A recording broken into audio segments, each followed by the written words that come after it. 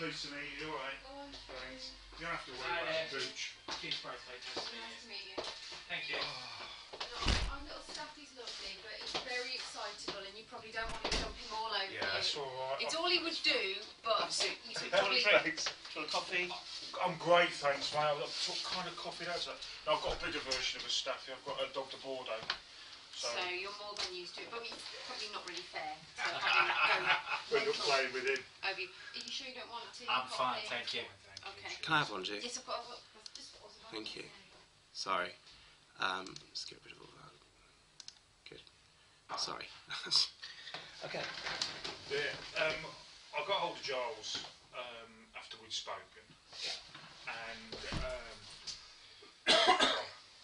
explained to him the situation, and he said, "Oh yeah, shouldn't you?" And unfortunately, I have a bit of a different view of journalists than maybe other people. And he said, "Oh yeah, shouldn't be a problem. I've just got to run it by our legal chaps, and I'll get back to you in about half an hour." Of course, he didn't get back to us at all, and I found him up yesterday just before I spoke to you, and he said, "No, I'm sorry, I'll run it past them, and there's absolutely no way we'll give you anything."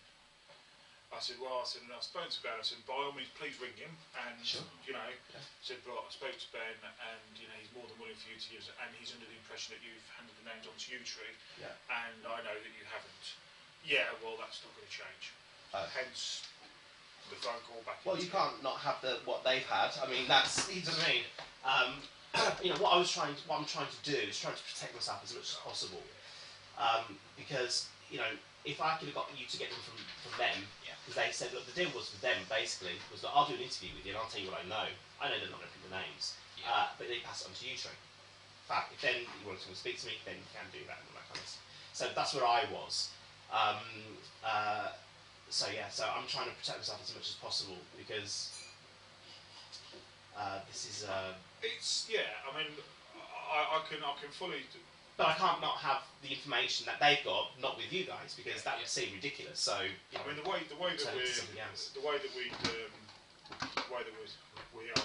way that we will work.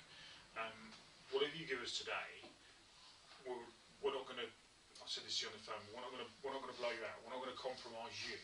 We're not going to be approaching people and saying, oh, "Ben's told us this. What have you got to say about that?" Yeah, that's not how we do things. You know, if by the time we've gone away and we've developed it from our point of view, if it's worthy of further action in that we could possibly do something with it, then we would just approach that person effectively blindly and say, look, you know, it's come to our attention that maybe. I don't mind people knowing. Really, that's not. I mean, I'd rather not. But I'm not bothered. You know, you go to anyone I'm going to tell you about in a minute. And you can say, fellows, that's fine. I mean, that's, you know, they know what they did, they know who I am, and all that kind of stuff. I'm sure they're probably panicking anyway, because you know, that was the, you know, probably from the articles and stuff. I mean, you know, they all know who they are, and stuff like that. So, no, I get it. You know, if my problem is this, and it's only a small problem, really, I suppose. It's me standing up against someone rich and famous saying, my word against yours. If there's 4 other people, I'm the 5th guy, or I'm the 3rd guy. You know, if you've got other people there, I'm quite happy then to go and say, yes, absolutely, I'll be, you know. But I don't think my testimony on its own, regardless of what it is going to take them down. Because I think if they were a normal person in society, absolutely, there's an even chance. But these people are loved by people. And even now, you know, we were talking earlier, weren't we? This is my wife Julia, by the way. Sorry. Yeah, you didn't. Yeah, we met on the way in. We did. Bad form, isn't it? Took Sorry. care of it, don't worry. Yeah, it's really bad. But I was saying, you know, about one of the people on my list, and I said, yeah, but I quite like them still, you know. And then she went, what are you talking about? And I'm like, all the millions that are spent on making everybody out there love XYZ person even works on the people that know better. It's that powerful, and you know, the publicists, the agents, the lawyers. I know it's something that where we're coming from. Obviously, we've got all the fallout from Savile, and then there's this side of it as well. I mean, one thing, you know, this isn't entirely a matter for you. My advice would be to give it some serious thought. But around the allegations you've made against Ken Clark, if if you want my honest advice, and this is not me sat here as a copper trying to, give us a statement at some point, albeit very vague, for the simple reason you've made the allegation in public. If you've given us a statement, you've then got the protection of being a witness, so that if, just for argument's sake, and I know your view on this, if he was to turn around and do a Lord McAlpine and say, I'm suing you, well, he won't. Yeah, he won't. But for a start, if he can't, whilst there's an ongoing police investigation going. Okay. All right. If, for argument's sake, I'm not for one moment suggesting that this would happen, but if, for argument's sake, you were to say get, I don't know, bloody Daily Mail's Tories rag, the Daily Mail to have been quite persistent about, have you contacted the police? Have you done it? You've got that kind of protection that you're a witness. It's as simple as that. So if they start doing anything, it's potentially, well, long and short is they won't. As soon as they know you're a witness, they won't, because it's witness tampering, and they don't do that. Yeah, sure. So it's just something to maybe give a thought. And I'm not on about a massive, in-depth statement. Well, it is what it is. I mean, what it exactly. is me sitting in an office looking at the guy gropes me out of nowhere. I mean, the difference, the difference is once it's sort of formally recorded. And I'll be honest with you, I'm the senior investigating officer for this. If you give me a blank statement saying I was working on the Cook report and Ken Clark came into the office and blah blah blah, and he groped me, well, I'm not going to go and nick him on the back of that. I'm just not. If you were to give me a very, very full and you were totally supportive of a prosecution and I could corroborate it by other means, say for argument's sake, put you both in the same building at the same time for records, then maybe we might get to the stage of me going and arresting him or whatever. But we wouldn't just do it off a weak statement, and by weak I mean it's because we'd have written it rather than what you're saying. But what it does do is it just gives you a degree of protection. I'm not for one moment suggesting anything else anything would happen, but it just gives you a degree of security, if you want. And we're a confidential inquiry, so it's not going from being in the press. Well, it depends. I mean, the issue for me is if you look at how Lord McAlpine started suing people, and the vast majority of it doesn't really matter whether there's any truth in it or not. It's a setup, you know that, right? With McAlpine. You read the Scallywag articles, right? Yeah, I know. Yeah? No, hold on a minute. But you read the Scallywag articles. Did he sue Scallywag? No. Why not? Right? But what he did in his book, he said, this is how you read that bit, right? You read his book? Well, no, I haven't read it cover to cover. Right, okay, so you haven't read it. Right, so in his book, he's telling you how to be a spin doctor master, Here's the dark arts, right? You walk, basically, in front of a car, right? You create sympathy for yourself, right? And then no one can accuse you of doing anything, and you've got public sympathy, and you can make money out of it. That's basically what he said in his book, right? That's basically what the guy's done, right? Ken Clark isn't going to sue me. It's not the same thing as McAlpine. McAlpine's demonstrating to the world how powerful he is, right? Now, whether he's guilty or not guilty, he's neither here nor there really now, because he's got 185 grand from the Beeb, right? He's got 125,000 from ITV. It's a payday for him. Just about to raise Sally Burko's piggy bank as well, I think. It's going to go for her as well. But I mean, it's just it's something to think about, because it just gives you a level of a blanket of security. Because what I wouldn't want to find is that, say for argument's sake, Ken Clark, for whatever reason, and please don't, I talk very, very loosely here, but don't for one moment, just because somebody's guilty, don't for one moment think they won't come out and say they're innocent and sue you. That's something. It's not beyond the realm of possibility. It really, really isn't, because some people have got more front than Brian. It's a videotape. And he's on video. Well, if we can find it. I know who's got it. Well, be honest with you. She'll deny it, but she's got it. I'm telling you, because I can prove that she's given me other stuff that she shouldn't have. Right. So she's. Where would she keep it? Huh? Where would she keep it? Because would you get a what? She lives in the Cotswolds, so it's in a house in the Cotswolds, the same as all the other stuff. She's given me, Sylvia Jones was talking about, she's given me stuff on Freddie Scappaticci, IRA guy, yeah, worked for MI5, part of the Force Research Unit. Yeah, she's given me stuff with Freddie Scappaticci being interviewed in a car by Clive Entwistle, who was the executive producer of the programme. Right, none of this should exist. Right, outside of the programme. Yeah. Right, this is all stuff that the Cook Report basically did for a programme that they ran, and they did a follow-up then some months later. Well, nothing to do with me, but she has this material, right? She's got a guy called John Dignam, who was an MI5 guy, again in the Force Research Unit, who got caught by Freddie Scappaticci, right? Interrogated by Freddie Scappaticci, and then he was found the next day on one of the roads in the in Northern Ireland, I don't know whereabouts he was, with a bullet through his head. Right, after this confession. And they basically say on the tape, you're going to die, so tell us your thing. I've got that tape. All from Sylvia Jones, who shouldn't have had that at all. And when I said to her, I'm actually going to use a transcript from that, she threatened to sue me because it was her tape. It's mine. I own it. In other words, it's currency So of some kind. Who's she in the grand sort of scheme of things? Oh, well, she was the producer of the Cook Report programme that I worked on. Yeah, so... But the point is, anything that happened with anyone famous or anyone well known, she had that. She copied it. Right, She's got it. So I know that Jack Mulvern has come out and said from the Times something happened to the Cook Report archive, and everyone's kind of gone, oh well, that's typical of that kind of thing. Because I've said, look, there's a videotape here. Just get the videotape. Now they're saying, oh, we can't find it. It's gone. Whatever it is, right? I'm sure you guys will be able to find it, but Sylvia has it. Yeah, and she has been. This woman would eat me alive within a second, wouldn't she?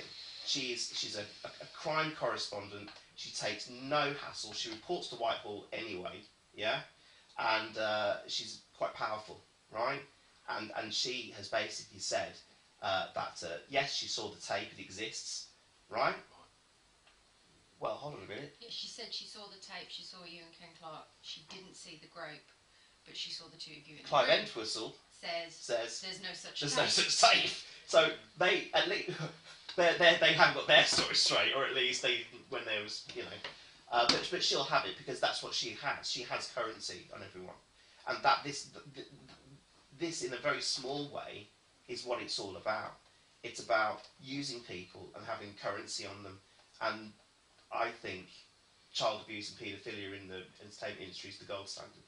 I'm absolutely certain of that. And I was on the edge of it. That's what, do you know what I mean? I wasn't in the centre of it. Had I been gay, I think it would have been a completely different story. You know. So I'm happy to tell you what I told Giles and stuff like that. Yeah. And then we'll take it from there. I mean, to be fair, I haven't been impressed with the other guys that came, last week. They were like balls in china shops, right? And I know that,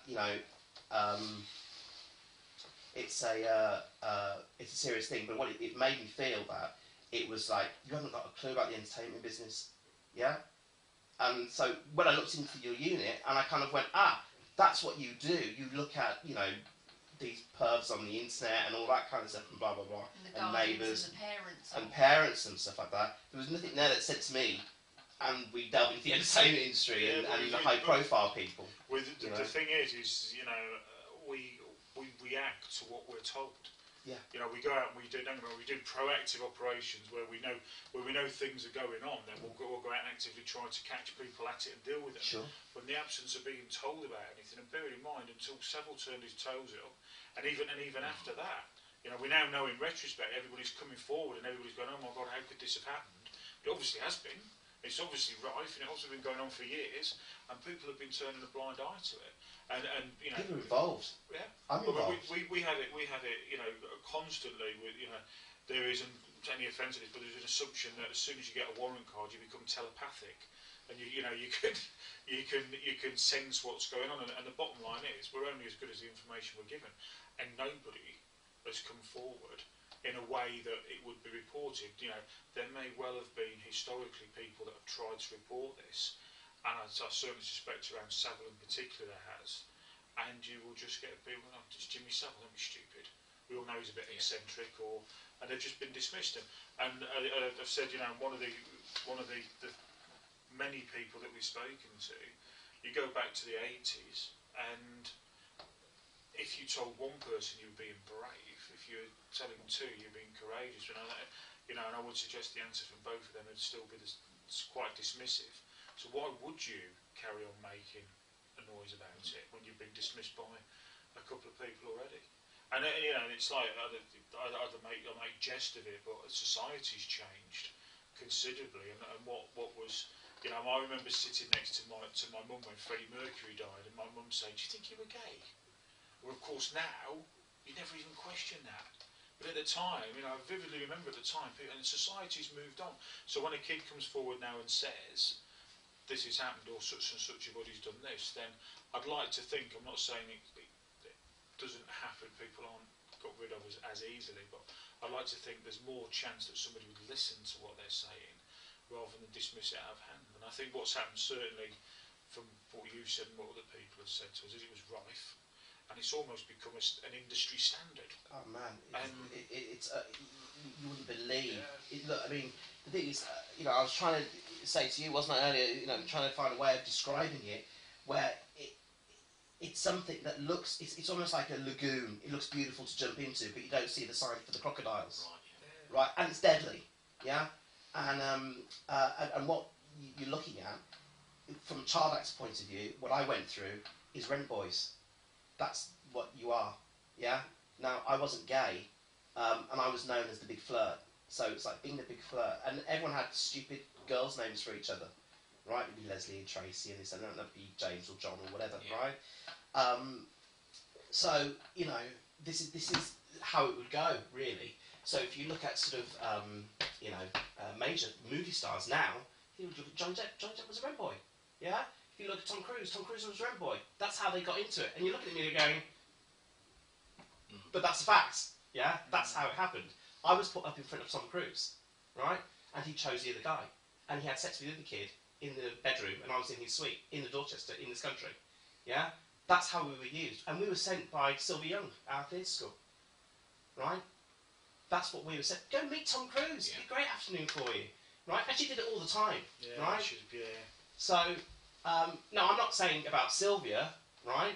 But when you start looking at this from that perspective anyway, you start looking at it and going, hold on a minute, was I sent? Or was it a nice thing to do? Because they had sex with the other guy there.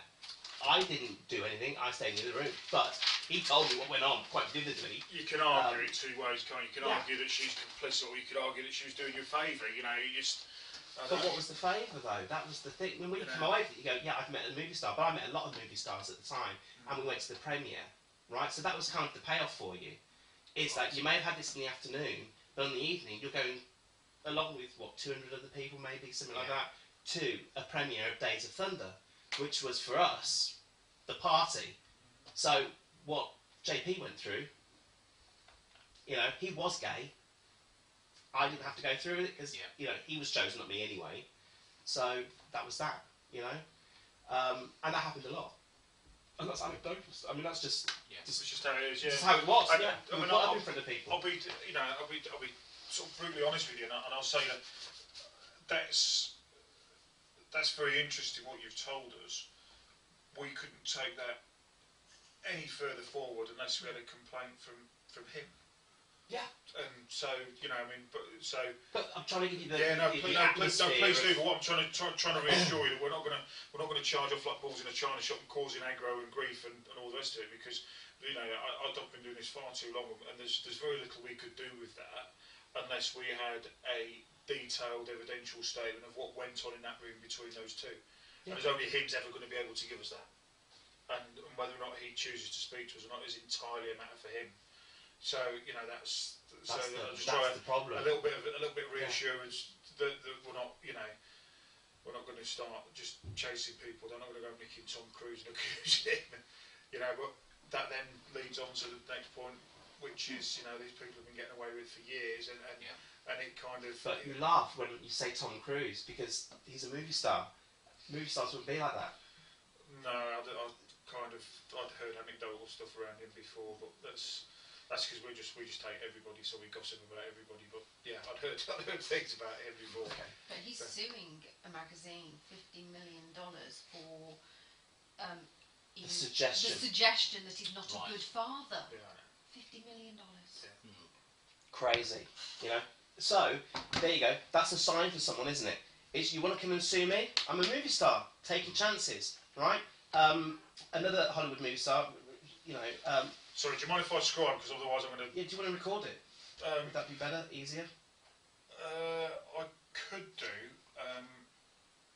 No, I can't do because my phone... Well, get into my list anyway, and I'll give you that, and then we'll talk each one through. Yeah, please if that's going to be Do you want to easier. start with the list? Yeah. Because hopscotching will get it all confused. Maybe easier to Trust me, So look, very easy to confuse. These are the names that I gave to Giles, Right. and more. Yeah. So I'll talk you through each one, and you can ask me questions and what have you, and do your thing and what have you. Okay, we'll start the... I'll be... Right, okay. So should we start at the top and just... Yeah, please do. So Christopher Casanov. he was a big dynasty star of his day, yeah? So he was very famous for us, you know, he was the Hollywood guy coming to town. Mm-hmm. We were in Birmingham. We were doing... I was a child, 14, Right, 13, 14, somewhere there.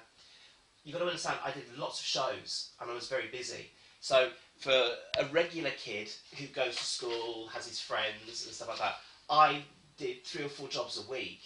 There'll be 50, 60 people at each job, maybe 20 or 10, but still you're meeting a lot of people, you're doing a lot of work. So when I was doing a theatre show, in 1 year I did 7 theatre shows, just to give you some perspective. You go from one show to the next, to the next, to the next. You're always auditioning and you're always doing something. So when I met Christopher Casanov, he was at the Alex, I think, doing a show, or had just finished doing the show, and we were moving into the Alex. And in the rehearsal rooms, you bump into people and stuff like that, and you all drink at the same pub, right? I say drink at the same pub. I mean, you know, I was 14, but still, that's what you were doing, right? Because you're mixing with adults, right? And really, ever since I was at the RSC when I started, you always got taken to the pub afterwards, you know, and nothing happened, you know, at the RSC. They were extremely good at what they did. Their chaperones were second to none. They took you from the stage to the dressing room, and they never left you alone. They bugged you. I mean, it was awful. But they did their job really well. What they were supposed to do, Yeah, but obviously you ended up at the pub a couple of times, as kids do, right? And you're getting past the booze and what have you, and all that kind of stuff, right? So, so when I met Christopher Casanov, the shows were exchanging. I think I might have been in 15 Streets, which was a Catherine Cookson show, which should be quite easy to get those dates and stuff like that, possibly. Or I was doing Damn Yankees at the Birmingham Rep, and we were using their rehearsal space. I'm not sure. So I did a lot of shows. Yeah. So anyway, met Christopher Casanov in the bar. We all got on. There was a little group of us from Birmingham who would always do the shows, would always hang out together. You know, if one of you was in a show, you'd invite the others to the bar to meet the cast and stuff like that. And you know, it's that kind of relationship. So we got very drunk on most of the occasions we met. We got blasted, really. One night, we were all staying at the Holiday Inn in Birmingham. Even though I lived in Birmingham, even though my family was from Birmingham, they wanted you all in the same place sometimes. So I was staying in the Holiday Inn, which was next to Alpha Tower or somewhere there, near Broad Street. I've stayed in it, believe it or not. But there you go. So, yeah. Where is it? So I think it was that one. So and so we were basically staggering back to the hotel room. I came into my hotel room. He followed me straight in behind me, and basically shut the door and started to be very flirty. He was touchy-feely anyway, you know. Yeah. It was active touchy-feely, right? But he came in behind me, shut the door, and basically tried to kiss me in a kind of cag-handed kind of I'm drunk way, so I don't really mean it. Kind of, but he did. I mean, he was massive. He was like 6 foot something as well. I mean, he was really, you know. I'm not big now, you know. I must have been what, 4'11" or something. I mean, it's you know. So he was absolutely terrifying, and that went on for maybe half an hour. You know, of being in that bedroom. I was on the bed at one point. He was on top of me, and we rolled off the bed onto the floor, and. You know, and he would laugh and sort of like say, "Oh no, I'm joking," because he thought I'd hurt myself. you know, and then it'd be like, no, and then it'd be on again. But he kept me in that room for about half an hour, I think, until my friend Scott came in, and when he came into the room, he punched me in the face. Yeah, so I'm on the floor basically. Yeah, and he's basically on top of me, so I'm between his legs. Yeah, and he's licking my neck and ear and all that kind of business. And, you know, basically razor rash all over my face. That's all I'm feeling. And the door opens. My friend Scott comes in. Where's the party? He gets up and he's pretending we're play fighting and kind of punches me in the face, right? And then he goes, where's the party? Out with Scott, back to someone else's room. And I'm like, I've just been attacked by Christopher Casanov. Do you know what I mean? And Scott just went, you know, let's just carry on. Let's just, you know, it's okay. Nothing actually, you know, that bad happened. And it's like, no, but he kept me in that room for half an hour. I couldn't go anywhere. I couldn't do anything. You know, and he was crying. He was laughing at some points. He was really drunk. But that's what he was like. And you could see that. That's what that guy was like. So that's basically what happened to him.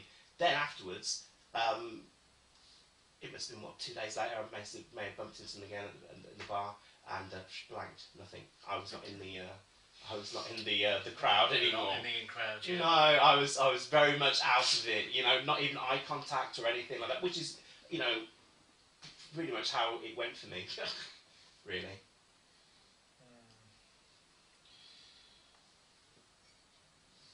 What's he doing now? He's dead. I think he died. Yeah. A couple of years ago, maybe. The next one's definitely not though. Max Clifford. I was an unofficial client of Max Clifford. By what I mean is that when you're a child actor, you don't have to pay Max money. Max invites you out. Right. His company puts on events. So I mean, I don't know how much you know about him or other than what you see on TV. But his company is the PR company that you go to hire. And you hire him and he'll improve your image. He'll give you a profile, right? Depends on how much. I mean, it was, you know, when I was with him, it was 90 grand for 3 months' work. Now it's, you know, actually, I don't think he has so it's incredibly expensive.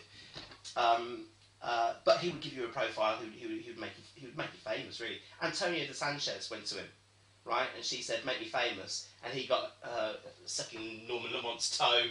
You know, put it in the paper. You know, David Mellor's was it Mellor? It was David Mellor or whatever it was. Yeah. I hate that I So remembered that. yeah. So It made me feel quite nauseous. yeah, but that was that incident. So that was trying to make her famous, and it backfired because no one really likes someone who does that.